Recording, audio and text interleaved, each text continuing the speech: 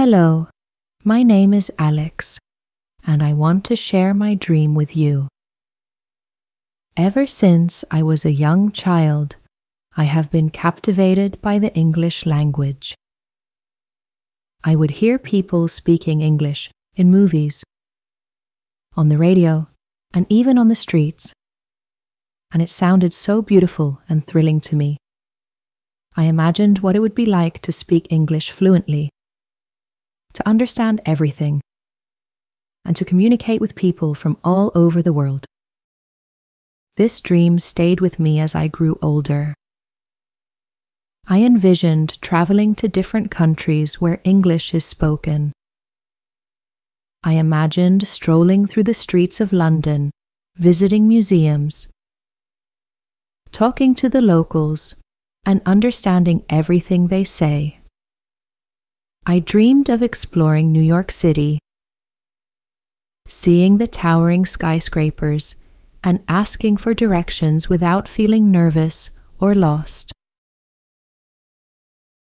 In my dream, I see myself ordering food at a restaurant, chatting with people at a bus stop, and feeling confident in every conversation. But it's not just about traveling for me. I also dream of making new friends who speak English.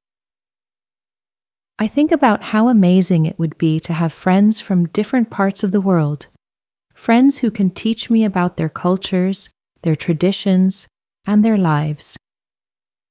I want to be able to talk to them, laugh with them, and share stories with them in English. I believe that learning English will open the door to so many new friendships and connections. Another important part of my dream is securing a good job. I know that speaking English well can help me achieve this. I see myself working in a company where English is essential. Maybe I'm in a meeting with people from different countries, and we're all speaking English to communicate effectively. Or perhaps I'm writing emails, giving presentations, or assisting customers, all in English. I know that being able to speak English can help me advance in my career, earn more money, and have a better life. Every time I think about my dream, I feel excited and motivated. I know that learning English will take time, and it won't always be easy. But I also know that it's worth it. The idea of being able to travel, make friends, and succeed in my career makes me want to work hard and never give up. I believe that one day I will speak English fluently, and my dream will come true. And when that day comes, I will look back and be proud of the journey I took to get there. When I first decided to learn English, I knew I had to start with the basics. Like building a house, I needed to lay a strong foundation before anything else. For me, that foundation was the English alphabet. I remember sitting down with a notebook and a pencil, feeling both excited and a little nervous. I opened a page and began with the first letter. A, I said out loud, as I carefully wrote it down. It felt strange at first, but I kept going. B, C, D. One by one, I wrote each letter. I took my time with each one, making sure I got the shape right.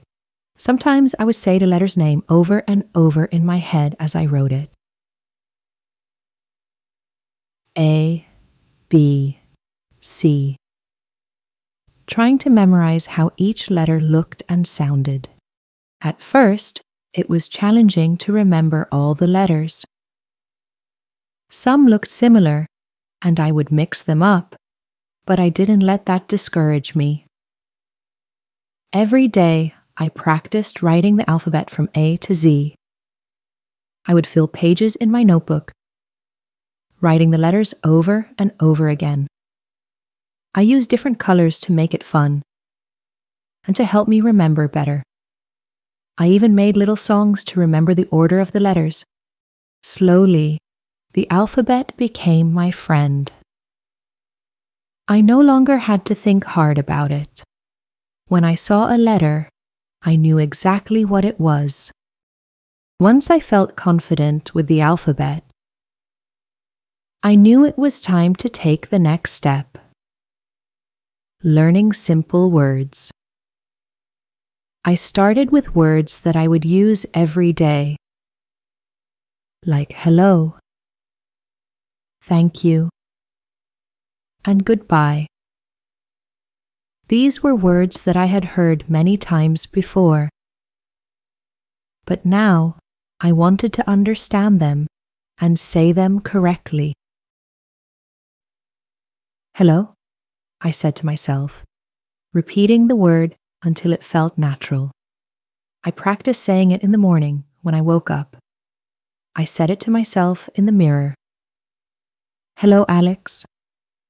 I imagined greeting people on the street, starting conversations with a simple hello. Next, I practiced thank you. This was an important word because I knew I would use it often. I practiced saying thank you for everything.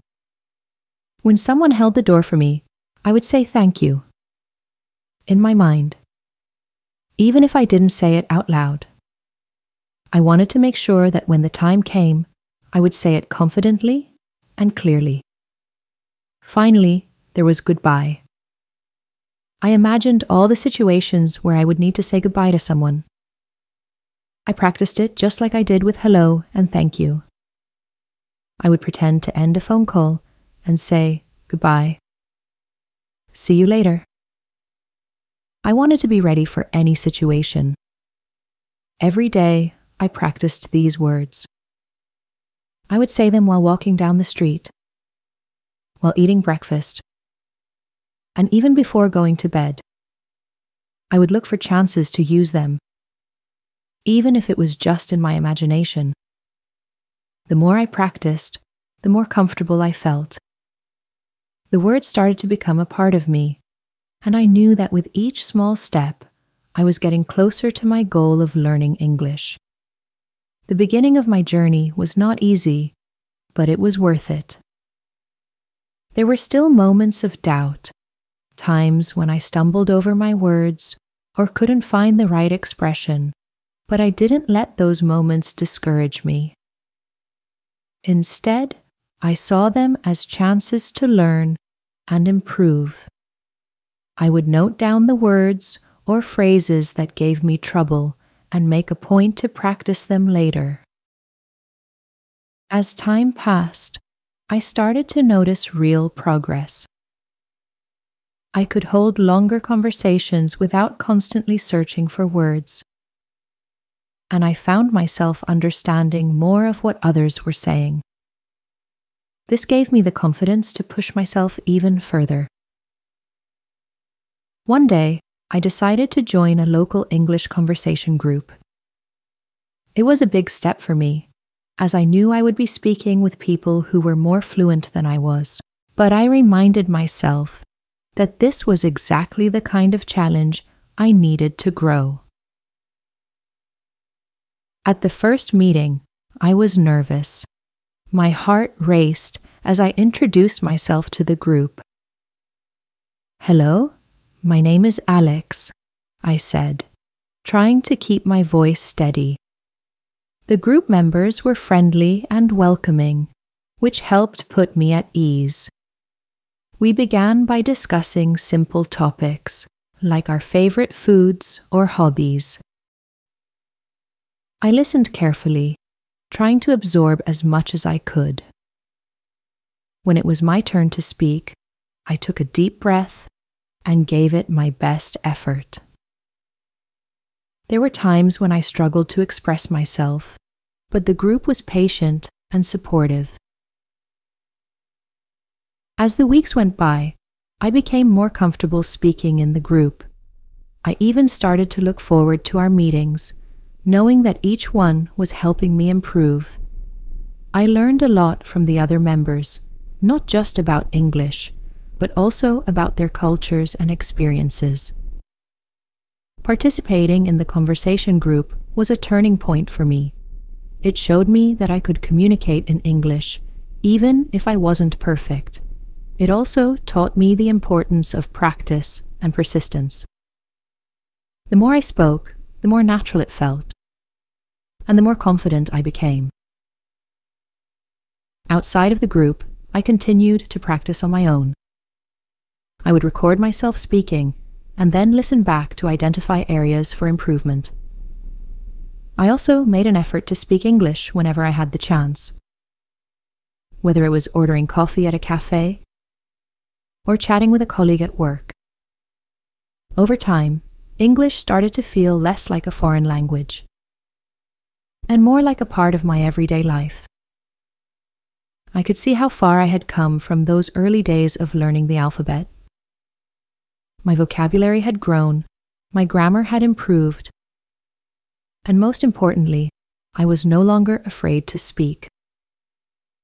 Looking back, I realized that my journey to learning English was not just about mastering a new language.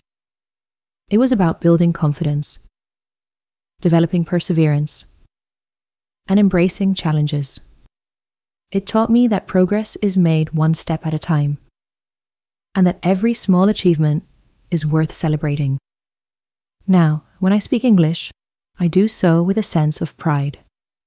I know that I still have more to learn, but I'm excited to keep going. Each new word, sentence, and conversation is a step closer to my goal of fluency. And with each step, I feel more confident, more capable, and more connected to the world around me.